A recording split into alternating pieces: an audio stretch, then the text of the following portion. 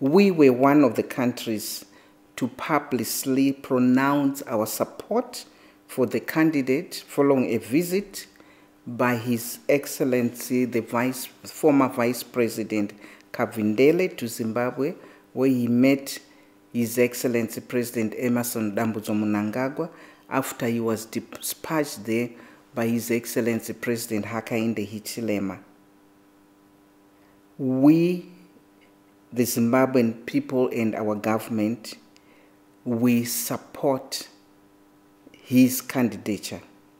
The Zambian came first in the interviews of the candidates conducted by SADC finance ministers, and the results were announced during the SADC summit in Harare.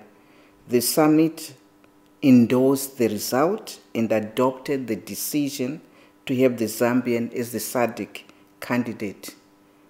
Zimbabwe is fully, and let me repeat, Zimbabwe is fully and unequivocally behind the Zambian SADC candidate.